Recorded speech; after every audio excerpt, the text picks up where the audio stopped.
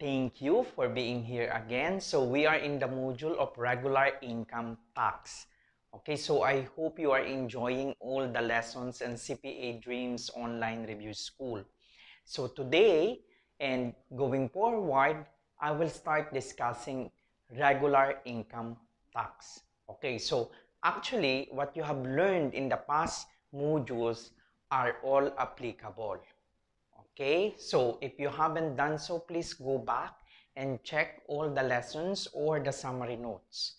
Okay, so what are the characteristics of regular income tax? So, general in coverage, a net income tax, an annual tax, creditable withholding tax, progressive, or professional tax. So I will not dig deeper with each characteristics because some of it we already discussed in the principles of income taxation.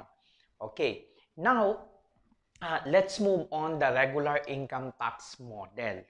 Okay, so of course we need to calculate the taxable income. So these are different composition or terms that are used, but the ending will always be the same, the taxable income or the taxable net income. Okay, so the regular income tax model is gross income less allowable deductions, then you will get the taxable income. Okay, now let's do it in terms of pure compensation income earner.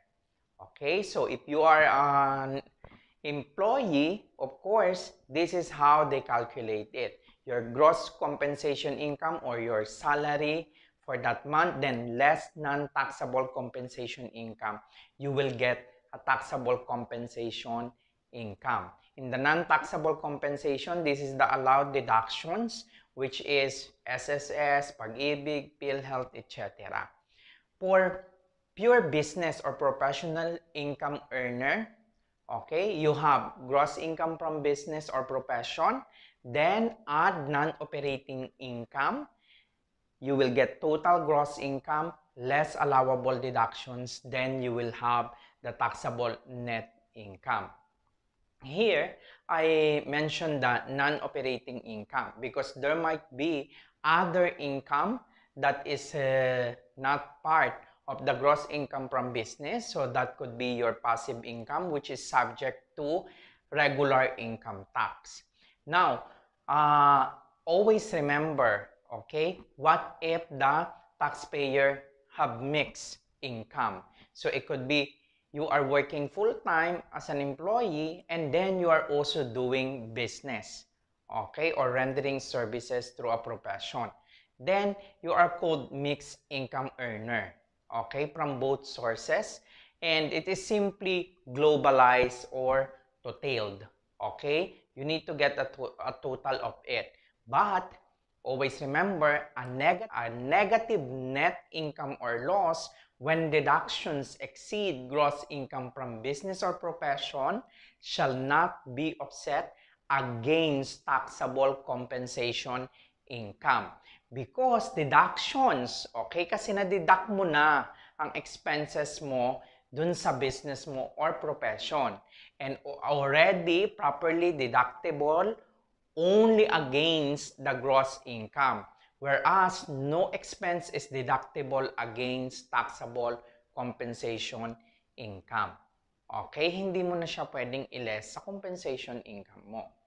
Now, gross income consists of major topics actually. You have here the exclusions of the gross income and inclusions of gross income. Ano ba yung mga kasama sa exclusion? What are the list of income exempt to regular income tax? And ano ba yung mga included? List of income subject to regular income tax. And there are also special topics which covers income that are either excluded or included depending on certain circumstances, like what we have discussed, dealings in properties, and in future discussion we have fringe benefits. Okay, just to give you a note on personal exemption. Okay, previously the law provides personal exemption of income of individual taxpayers. Ito yung amount ng personal exemption depends on the number of dependents that they are supporting.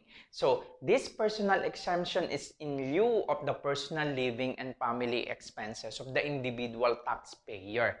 Okay, but this personal exemption is repealed by the Train Law effective January 1, 2018. Okay, para ma-simplify na ang tax system. Paano nila sinimplify?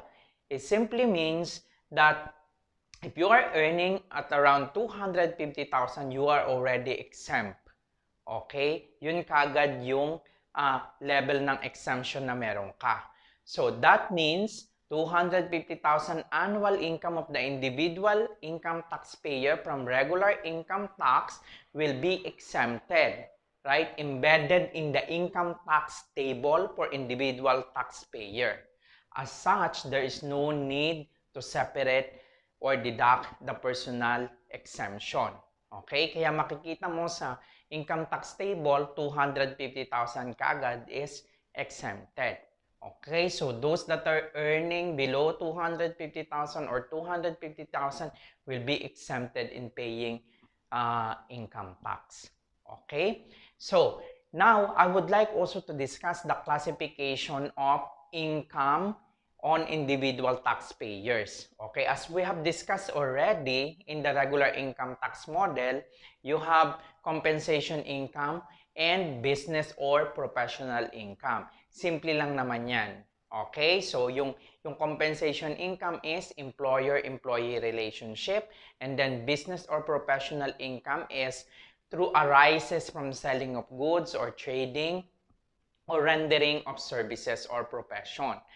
Let's go to the next discussion about the corporate income taxpayers. Thank you so much for watching and listening to this video lesson. If you haven't done so, please click the subscribe button.